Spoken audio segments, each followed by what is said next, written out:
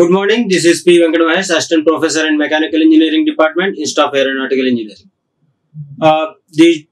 We were discussing one subject called Applied Thermodynamics, which is meant for 6th semester mechanical engineering students.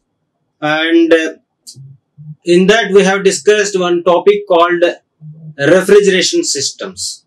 And now we'll start another topic about IC engines. So in this topic we will see what is an IC engine and what is engine, how IC engines are classified, all those things we'll see. And in today's class, what we'll see, we'll just have a look into the introduction to IC engines.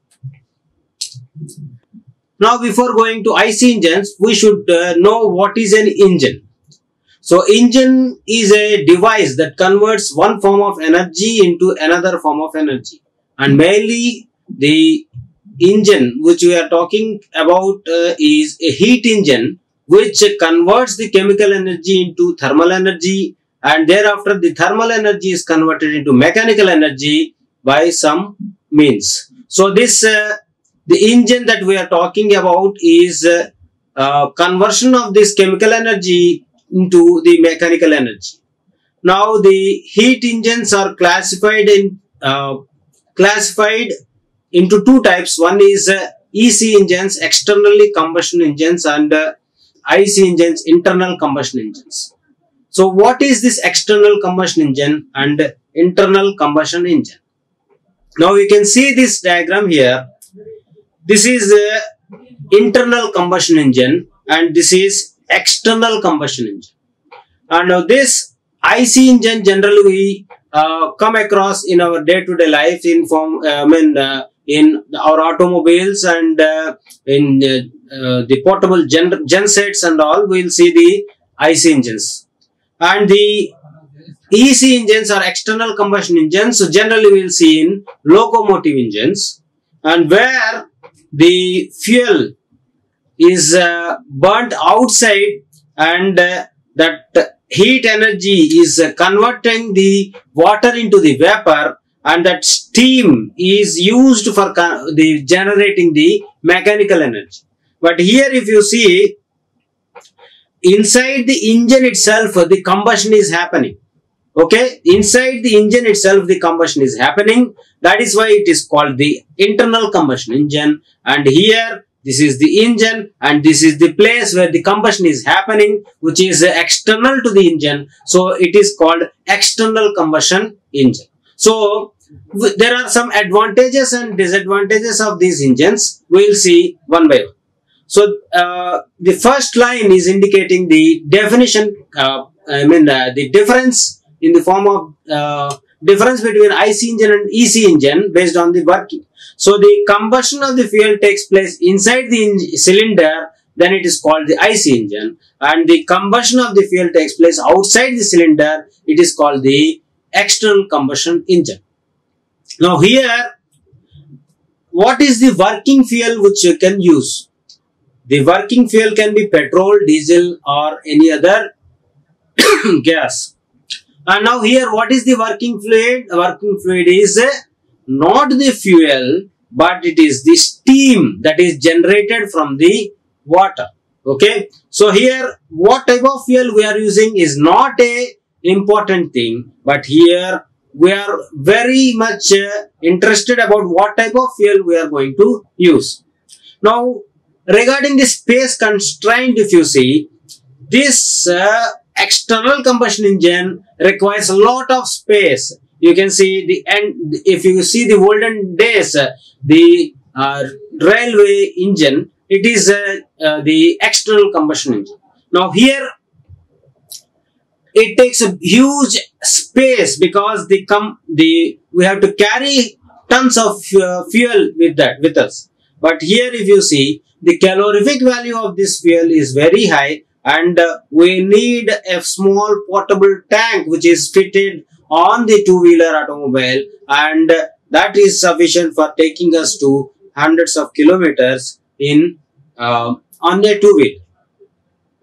Now these are high calorific value fuels that we are using, and here the fuel is a low calorific value fuel is also possible in case of external combustion engine. And now here the capital cost, if you consider the capital cost for purchasing an automobile, we need very less cost as compared to the purchasing a locomotive engine. So the cost, if you compare, the capital which is invested on IC engine is very small, very less, and compared to the locomotive engines.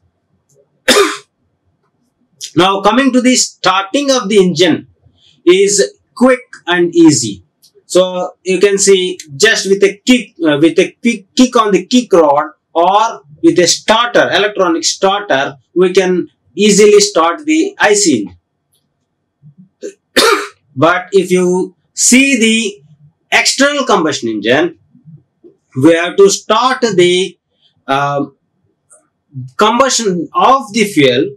After that, the water will start transforming into the steam, and finally that steam will be converted into the power. So it takes a lot of time, and when compared to the IC engine for starting. And the thermal efficiency, since the calorific value of these fuels are very high, the thermal efficiency is also very high, and here the thermal efficiency is very low. The power developed per unit weight of these engines is very high. The power developed by the IC engine is very small. The power is developed per unit weight of the IC engine is very high. But if you see, one engine of a locomotive develops lot of power, but the weight of the engine is also comparably very high when compared to the IC engine. And the fuel cost is relatively high, and the fuel cost is relatively low. Here coal we are using inside this combustion chamber of external combustion engine, so it is a very low cost fuel. But here if you see, the petrol, diesel and the gas, they are very costly fuels. Now since we are using the combustion external to the engine, okay, so there is a flexibility where we have to place the combustion chamber. Okay, the engine is here, and here we are having the combustion chamber for the fuel. Combustion of the fuel is happening here in this combustion chamber. So there is a flexibility in having this kind of arrangement.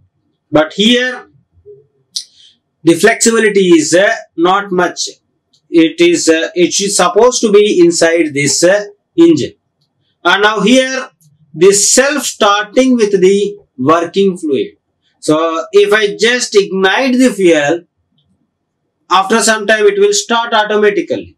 But here what I need, I have to use my kick rod and I have to apply mechanical energy for starting. So it is not a self-starting engine, IC engine, but the EC engine is a self-starting engine.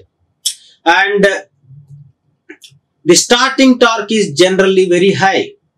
Now here the locomotive engine is pulling very large number of bogies of the train, and so that the requirement is the starting torque, because the static friction which is supposed to be overcome is very high in case of the locomotive engines, and so the external combustion engine is supposed to produce a large starting torque. But here the IC engine is a small locomotive, and the friction is also very less because of the less weight, and so this less starting torque is produced.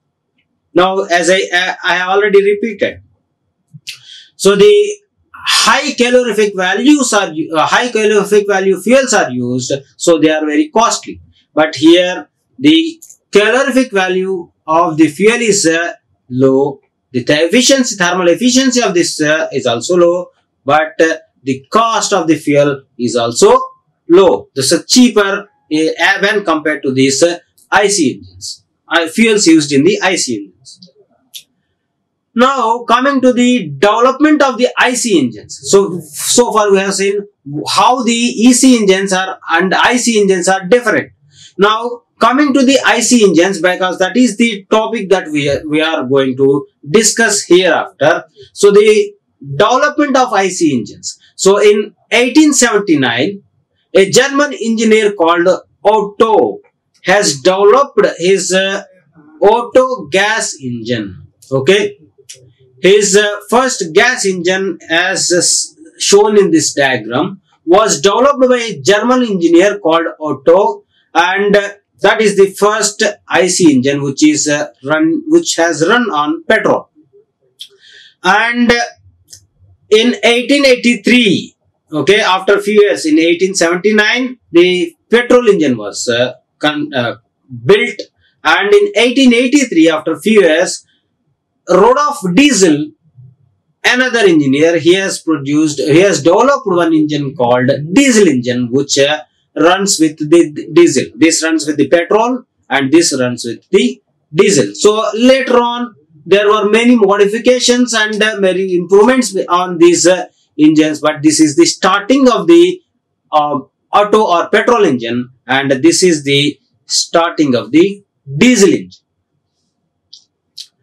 Now, how can we classify the IC engines? There are many ways which we can classify the IC engines, and the first classification is based on the cycle of operation. So, how many cycles are there for the engine when this for one power stroke?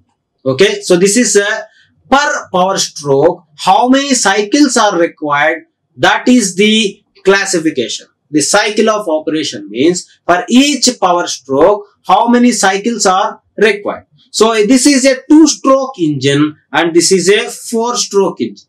So in a 4-stroke engine, for 2 cycles, say suppose this is 1 stroke, return stroke, another forward stroke, return stroke. We have 4 strokes.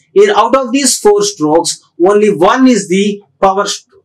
But here if you see, forward stroke and backward stroke, in 2 strokes itself, we are having 1 power stroke. So this is called the 2-stroke engine and this is called the 4-stroke engine. So the classification is based on how many strokes are required for each power stroke. Okay, so this is here we need in 2 strokes, 1 forward and return, and here we need 4 strokes, 1 forward return, like that. We need 4 strokes for each power stroke that is produced.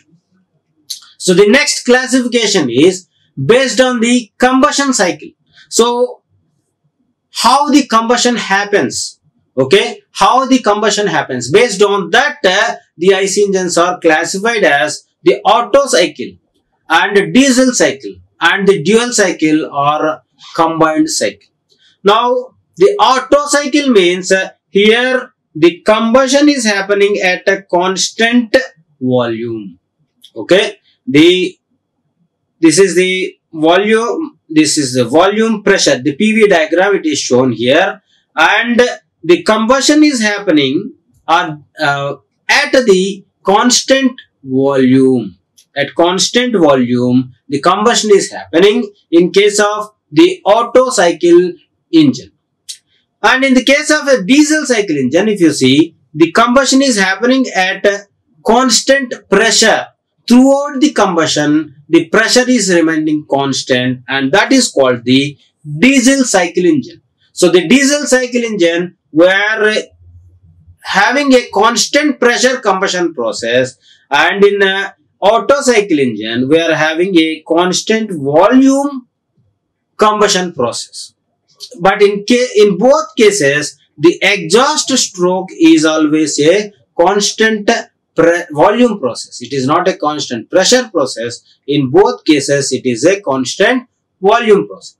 Now, combining these two, we have a dual combustion cycle, and in dual combustion cycle, part of the fuel is combusted in at constant volume and the part of the fuel is combusted at constant pressure. So this is the dual combustion cycle engine, dual cycle engine. The Otto cycle engine, diesel cycle engine, and the combined cycle, that is a dual combustion cycle engine. So this is based on the combustion cycle we are classifying the IC engines. Now, so the IC engines can be classified based on the arrangement of the cylinder. Now here you see the cylinder is like this, a horizontal one. Now here if you see the cylinder is a vertically placed. So this is a vertical engine, this is a horizontal engine, and now here two engines are placed in the form of a V, in shape of V. Two engines are used, so it is a V-shape engine. And here the radially the engines are arranged, so it is called a radial engine. So here one cylinder, two cylinder, multiple cylinders. So this is another classification that we are going to see. So if the engine is in horizontal position, then it is called horizontal engine. If the arrangement of the cylinder is vertical, then it is called vertical engine. If two engines are arranged in the shape of a V, then it is called V-type engine. And if the engines are arranged radially, then it is called the radial engine. Now, based on use, where they are used, how they are used. Now, this is a huge power set, huge generator, which we cannot move from one place to another place very easily. And this is called a stationary engine. Okay, a stationary engine is one which is fixed in one place and constantly produces some power, and generally the mechanical energy is converted into electrical energy using this kind of engines. So the next one is portable engine. So the portable engine, one example is our portable genset, which generally we use in our domestic purposes. So this is a portable generator or genset where it is easy to carry from one place to another place. So the next one is the marine engine. So the marine engine means when these IC engines are used for the ships. Okay, so this is the propeller that is run by these IC engines, and this is the marine engine. So if the IC engine is used for running a ship, then it is called a marine engine. And if this is a familiar one, which we generally see in automobiles, four-wheeler automobiles, and this is called the automobile engine. If the IC engine is used for running an automobile, it is called the automobile engine. Now, if the IC engine is used for running the huge aircraft, then it is called aero engine. So, based on the use, how the IC engine is used, the IC engines are classified as stationary, portable, marine, automobile, and as well as the aero engines. Now, based on the fuel which we use, we can classify the IC engines as oil engine. Okay, if we are using a kerosene oil or any other oil, then it is called oil engine. And if we are using the diesel engine, that is a diesel engine. If we are using a petrol engine, petrol in the engine, then it is called petrol engine. If I am using the gas, we have seen one Caterpillar engine, and in that what they did, they have, these days we can see many automobiles running on the gases, okay, the CNG gases, compressed natural gas engines. So if the gas is used for running the engine, then it is called the gas engine. And so this is a air injection engine, solid injection engine, carburetor engine, like that. Many types of method of fuel supply. So this is the method of fuel supply. It is a carburetor, hot bulb, solid injection, air injection, like. Now, based on the speed of the engine, our general two-wheelers are low speed engines, and uh, the aero engines are high speed engines, and the locomotive engines are medium speed engines, and the four-wheelers also, the Formula 1 4 cars, and they are called medium speed engines. Now, method of the ignition. So, how we are igniting the fuel. So, based on that, we can classify the IC engines in two ways. One is a spark ignition or externally ignited one, and the compressed ignition. So, that is in compression ignition engine, we don't need any spark because of the heat and the pressure that is there. The fuel gets combust. At the high pressure, if we just inject the fuel, it will start burning. So that is, we don't need any external agency for initiating the combustion. But in case of the IC engines, in general, IC engines, they are spark ignition engines. The petrol engines, they are spark ignition engines. And the diesel engines are the CA engines, are compression ignition engines. Now, based on the cooling system that is provided, the IC engines are classified into two types. One is air-cooled engine and the other one is water-cooled engine. See, all the two-wheelers that we use, they are air-cooled engines.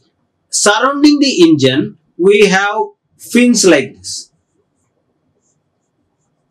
And the air flows through these fins because of the moment of the engine, moment of the automobile or the bike, and the engine gets cooled. So that is air-cooled engines. So the other one is water-cooled engines. Generally, all the four-wheelers and the trucks and all, they are water-cooled engines.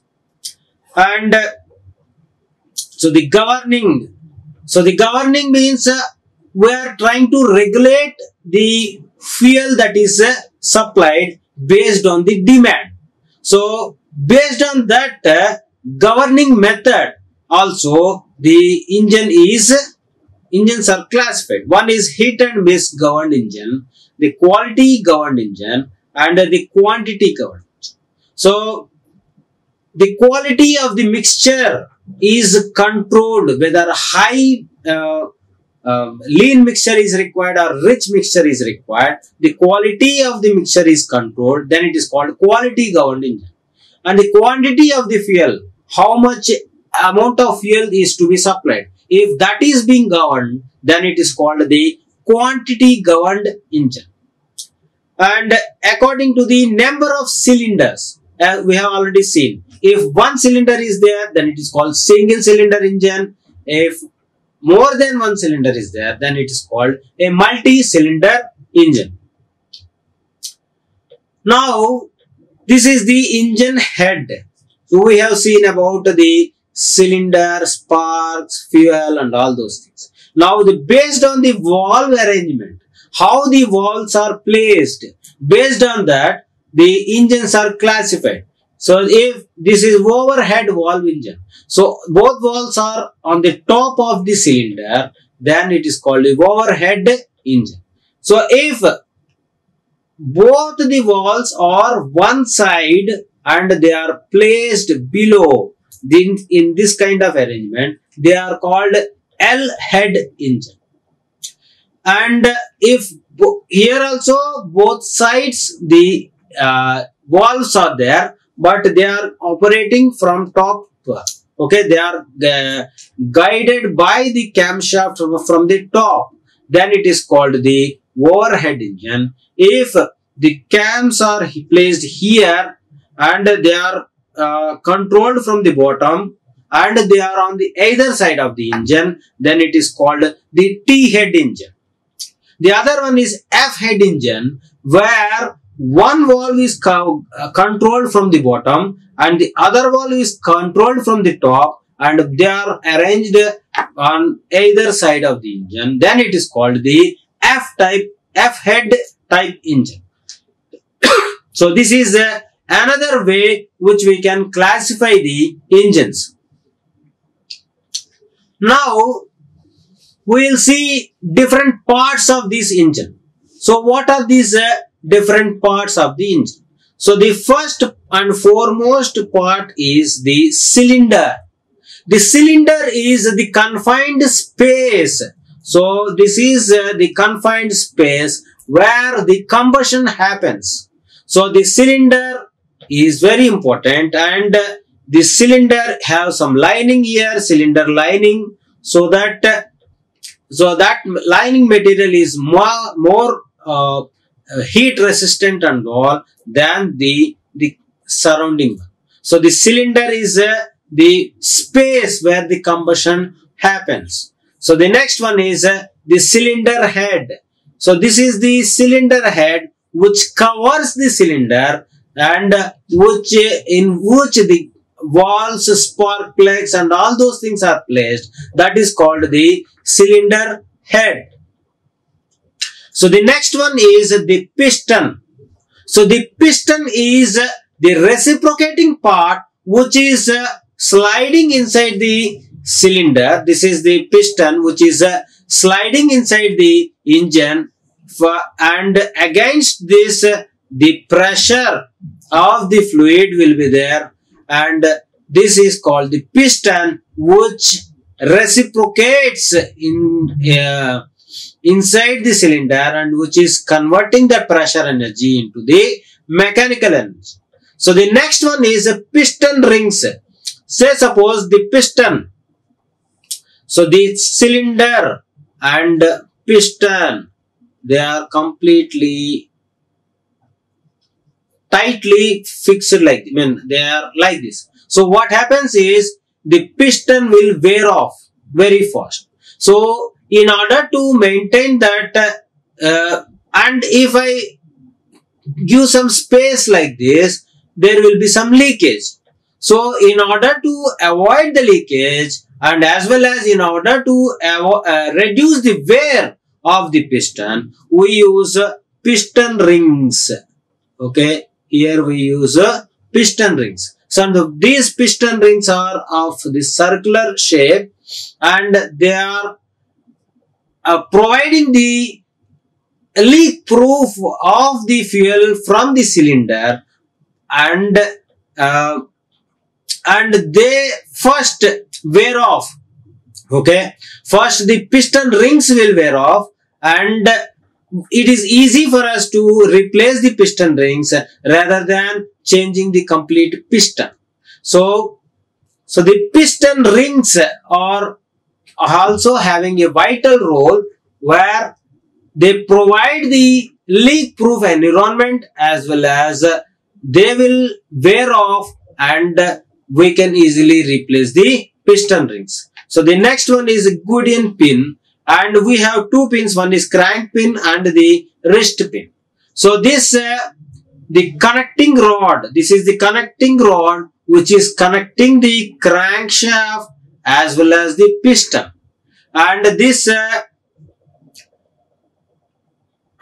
here one Goodyear pin is there. The other one Goodyear pin is here, and this pin about which the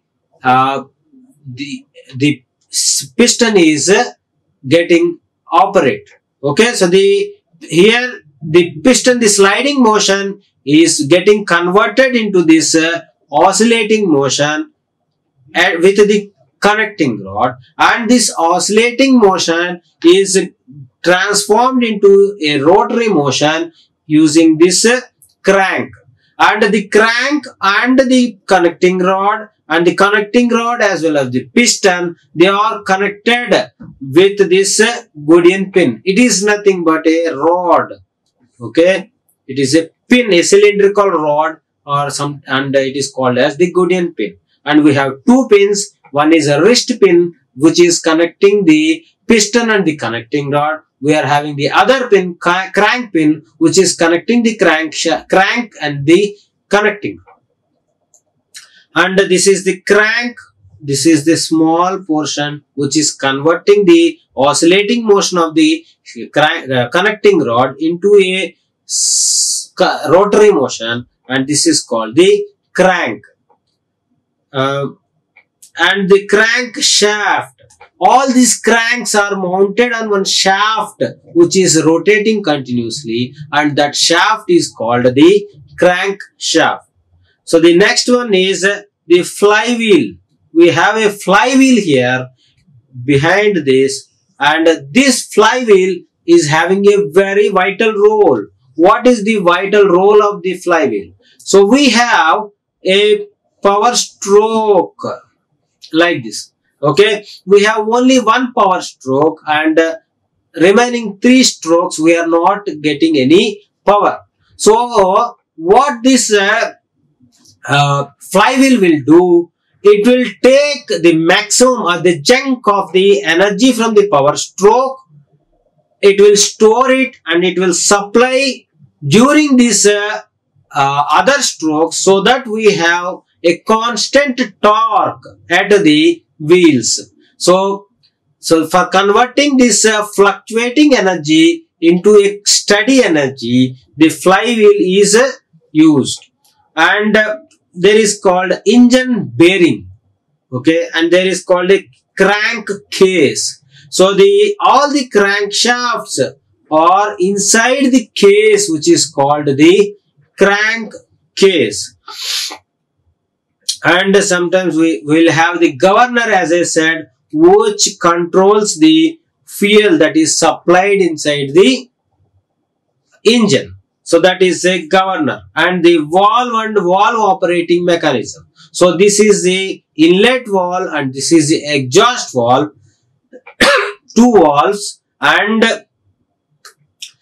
these 2 valves are operated by cams, and these cams are operated by this a reduction gear mechanism on the crankshaft. So there is a arrangement, a huge arrangement. Actually it is a simple arrangement which converts the high rotating speed into low rotating speed, and which in turn the cam, it will be like this, and when it rotates during some portion of time, this valve will be open, remaining time it will be closed. So that is called the valve timing. So the valves are timed properly so that the fuel can be inletted and exited from the engine. The exhaust can be exited from the engine. So this is about the parts of the engine. So in this class what we have seen is what is an engine. So the engine, particularly we are talking about the heat engine, is a engine which converts the chemical energy into the mechanical energy. So the chemical energy of the fuel, it is converted into the thermal energy, thereafter converted into the mechanical energy.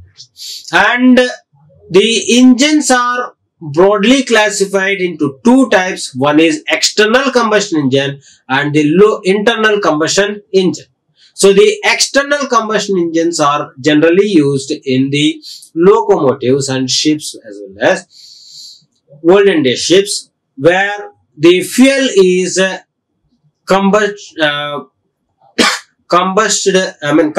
fuel combustion happens outside the cylinder, and the working fluid is just steam which is entering the engine. And the IC engine, which is our the present topic, where the combustion happens inside the engine, and based on the type of the fuel we use, based on the type of the engine combustion cycle we use, based on the uses, based on the cylinder head shape, based on the cooling system, based on the uses, like that we have classified the IC engines into many different types. And finally we have seen what are the different parts of the IC engine and what are their functions. With this I am closing the session. Thank you. Like, share and subscribe. Hit the bell icon for more updates.